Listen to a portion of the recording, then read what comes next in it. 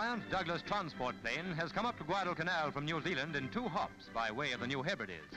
This regular transport service to the main Solomon's base is a New Zealand concern now and runs continuously.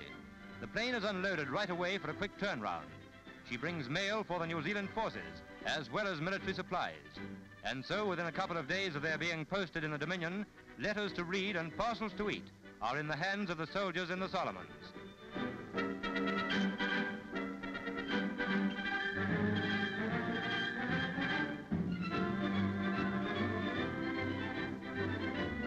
American dive bombers leaving New Georgia on an offensive mission have New Zealand Kitty Hawks as fighter and navigational escort. To make the distance, the Kitties carry extra petrol slung below in belly tanks. These are dropped before action. Down on the ground at Ondonga, New Georgia, men of the New Zealand fighter wing work 2 12-hour shifts a day to keep their Hawks in the air. All day long, planes are coming in, being overhauled and reloaded, and put back in the air again to fetch down more Zeros. When the time comes for a settlement in the Pacific, a proud part of New Zealand's claim to influence will be the work of the men of her fighter wing, both in the air and on the ground.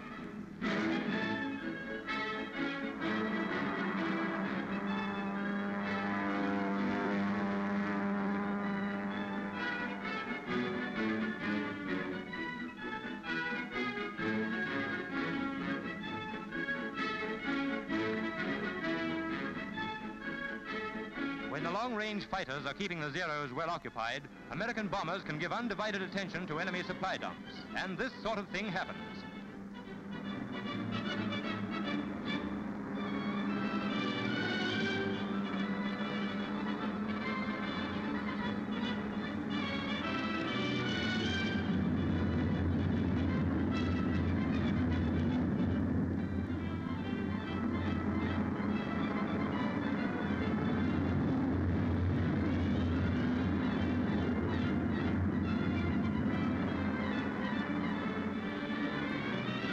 New Zealanders are on leave from Munda, New Georgia.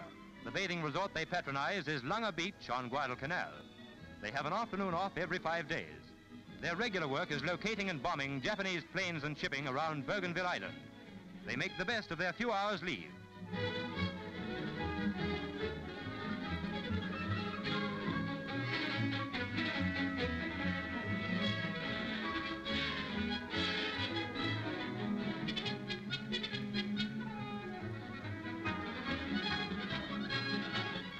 Lunga Beach is not the only popular bathing resort on Guadalcanal.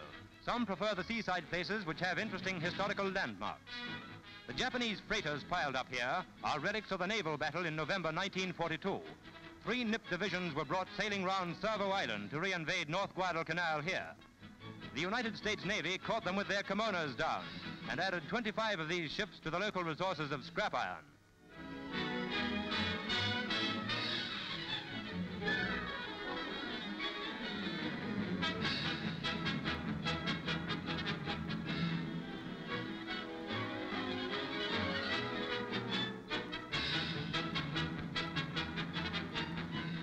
This peaceful Solomon scene is on Florida Island.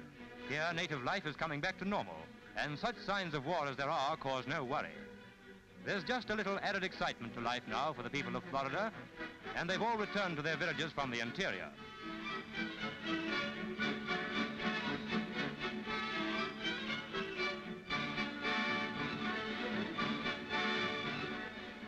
The children on Florida are not allowed to smoke until they're 5. From then on, when they can get the tobacco, they puff away like little steam engines. This visitor takes a polite interest in the business of making palm leaves into mats. Also having a holiday on Florida are men of the Fijian Scouts. Man for man, these are the most dangerous jungle enemies the Japs have to face. They're old friends of ours, and the carver ceremony is to welcome our cameraman. The first drink goes to their New Zealand officer.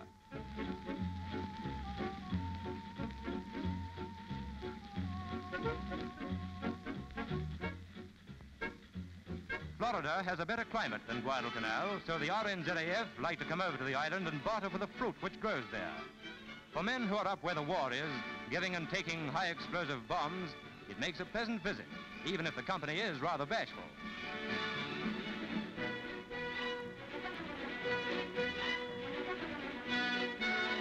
boxes of fruit to make the next few days pleasanter and healthier, they prepare to return to Guadalcanal. These men from Malaita are illustrating the old Solomon's phrase about combing the jungle for the enemy. And meanwhile, on Guadalcanal main highway, the steady traffic of war rolls on.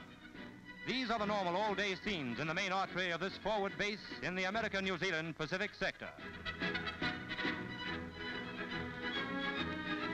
Here again is the big transport plane, all ready for the return flight to the New Hebrides and New Zealand, bringing back men on sick leave.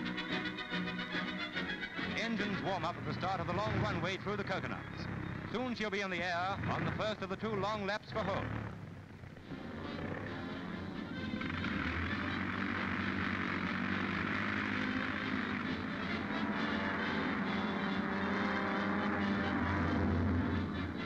Air transport is changing the Pacific. From the war zone near the equator, the 2,000-mile journey to Auckland takes less time than it takes the surface traveler to get from Auckland onto Christchurch. So for these homecoming men, New Zealand is not so far away from the strange daily life which they've been leading in the Solomons.